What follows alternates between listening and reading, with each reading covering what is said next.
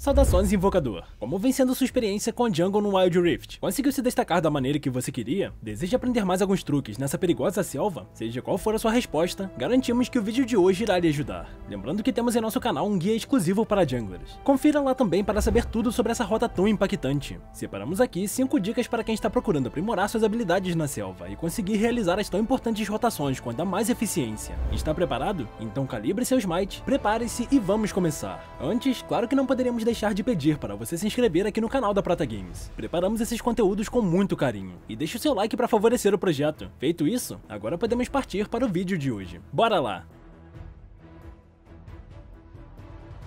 Saiba ler a matchup. Já batemos bastante nessa tecla em diversos vídeos de nosso canal, mas é impossível um jogador evoluir como jungle sem conhecer tudo sobre a matchup. É difícil? Muito. Exige muita dedicação, treino e paciência. Porém, os resultados são muito satisfatórios. O caçador tem contato, mesmo que mínimo, com praticamente todas as rotas do Wild Rift. Cada lane pode representar uma possibilidade de gank. Pensando nisso, é fundamental saber ler uma matchup. Esse processo não começa quando as tropas são liberadas, mas sim na seleção de campeões. Saiba entender qual campeão tem vantagem contra qual e como o jogo pode andar partindo disso. Entretanto, atenção, sabendo fazer isso com sucesso, você não saberá tudo o que acontecerá em uma partida. Pode ser que mesmo levando vantagem no confronto, seu aliado acabe perdendo porque não conseguiu utilizar todo o potencial de sua escolha com sucesso. Esses fatores não dependem de você. Precisamos focar no que está ao seu alcance e pelo menos elaborar um plano inicial. Direcione sua observação principalmente ao early game. Assim, será possível calcular rotas e ganks desde o início do confronto, evitando investir em uma lane que já está perdida e simplesmente não há o que fazer. Se o seu aliado está muito fraco naquela rota, não é porque ele está sinalizando milhares de vezes que você necessita aparecer por lá. As chances de aparecer e morrer junto devido à força do seu oponente são altas. Focaremos mais nesse tópico daqui a pouco. Saber ler corretamente uma matchup é uma tarefa extremamente difícil. Apenas os junglers de alto nível conseguem fazer isso em toda a partida. Caso você realmente queira se aprimorar na selva, recomendamos fortemente que aposte nisso e expanda sua visão. Todos os jogadores precisam com certeza saber analisar um confronto. Agora, o caçador tem essa responsabilidade quase que em dobro. Lembre-se também que o mapa inteiro é um grande leque de possibilidades. Tomar as decisões corretas só será possível se conseguir prever pelo menos o básico de como aquele jogo pode decorrer e como será sua melhor forma de impactá-lo. Podem existir surpresas? Como falamos, sempre, mas na maioria das vezes, o lado mais forte e mais fraco do mapa está definido desde a seleção de campeões. Ficou claro? Entenda a sua função. Ao saber analisar uma matchup, obviamente sua escolha como jungler precisa ser consciente e precisa, tomando a decisão de gankar desde o primeiro instante. Para deixar um laner forte o suficiente para carregar, perceba que algumas escolhas não fazem tanto sentido. Uma Evelynn, por exemplo, encontra sua principal força a partir do level 5, com ultimate e invisibilidade. Realizar ganks com ela desde o primeiro momento pode ser uma decisão terrível. Um campeão apropriado para isso seria Lee Sin, extremamente forte no early game e consegue aparecer nas rotas de forma muito efetiva sempre. Tenha esse pensamento para realmente conseguir cumprir sua função dentro de cada confronto. Ganks são fundamentais para todos os caçadores. Óbvio, independente do estilo escolhido, ficar apenas farmando sem ter um impacto real no game não adiantará de nada. O que queremos dizer é, saiba a maneira que seu campeão pode realizar esses ganks corretamente. E ainda mais importante, quando. Jogando de Lee Sin, Evelynn, Olaf, Wukong ou o que for, ao atuar como caçador, digamos que você precisa ter o mesmo tanto de olhos que o Mastery, ou pelo menos ter 2 super atentos. Essa também não é uma tarefa fácil. Porém, saber se o adversário tem flash ou uma habilidade importante de escape será um grande diferencial para ganks. Esteja atento a tudo para saber se sua decisão está correta. A seleção de campeões é um período de análise de muita importância. Planeje o jogo e perceba qual estilo de jungle seu time necessita. Existem diversas opções, seja para abusar do early game, ser fundamental nas teamfights, ou até mesmo negar o máximo de objetivos do oponente contando com um ótimo wave clear. Antes de mais nada, treine e aprimore essas escolhas, pois escolher um campeão apenas por ele se encaixar na composição, sem ter o menor domínio, pode ser uma péssima ideia. Ao decidir investir na jungle como sua main role, tenha pelo menos 2 escolhas seguras para utilizar nos momentos adequados. Realize ganks corretos.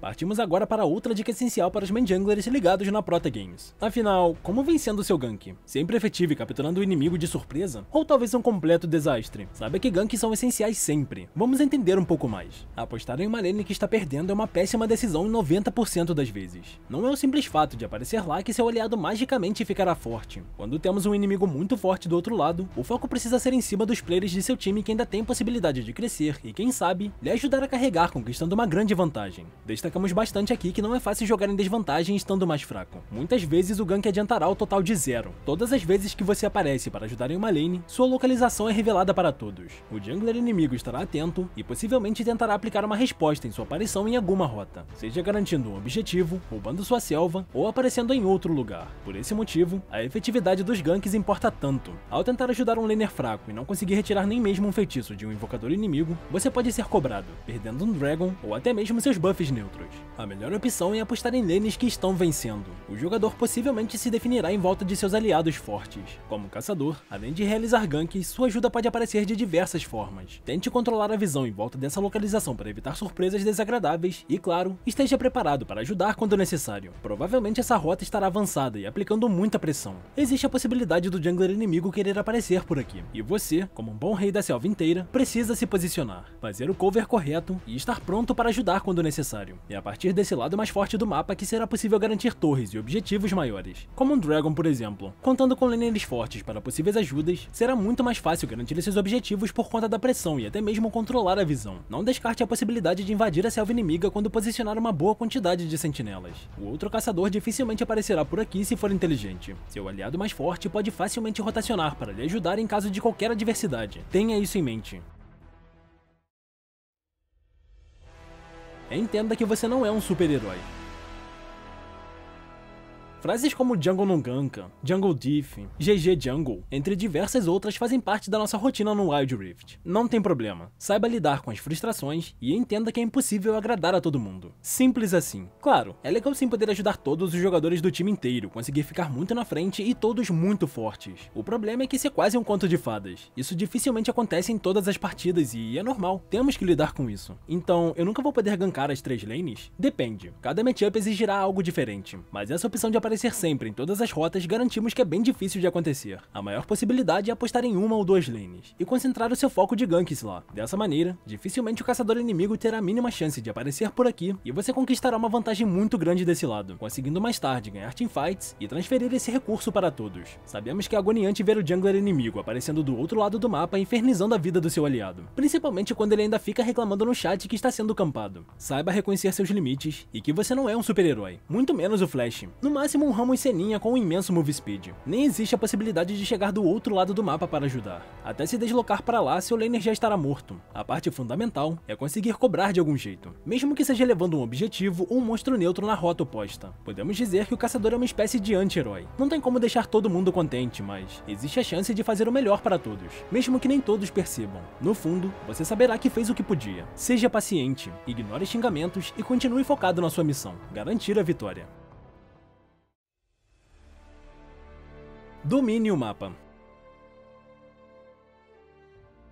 Isso nos leva à quinta e última dica de hoje. Já falamos um pouco sobre a importância de saber a localização do jungler inimigo, certo? Realmente é essencial para quem deseja desempenhar bem na selva. Como citamos no tópico anterior, você não é a sombra do seu oponente de rota. Não é só porque ele apareceu lá na Baron Lane que necessariamente precisa largar tudo e correr para lá. Se estiver na Dragon Lane, a melhor opção pode ser garantir um Dragon ou levar uma torre. Controle a visão daquela área ao saber que o inimigo não aparecerá por lá por enquanto. Quanto maior domínio do mapa for conquistado, maior será a chance de vencer. Como jungler, você precisa ser um inimigo da festa surpresa. Todo o seu time precisa ajudar a guardar o mapa, mas tenha certeza que isso foi feito com sucesso. Monitore a visão de objetivos importantes como Dragons e Barons. A desagradável surpresa de nem possuir uma mínima consciência de quando o adversário pode estar fazendo um objetivo importante é um fator de derrota. Ser caçador é correr riscos o tempo inteiro. É uma grande responsabilidade sim, já que cada decisão errada pode contribuir para a derrota. Entretanto, por outro lado, tomar as decisões corretas será essencial para sair com a vitória. Saiba que cada objetivo conquistado lhe deixa mais perto de vencer.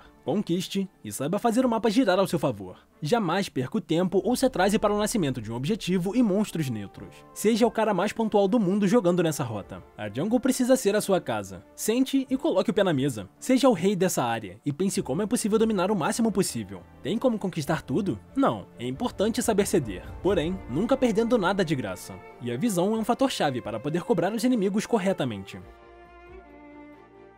Gostou das dicas de hoje? Obrigado por assistir até aqui. Deixe o seu like e não esqueça de compartilhar esse conteúdo com seu amigo rei dos ganks tortos. Até a próxima, invocador!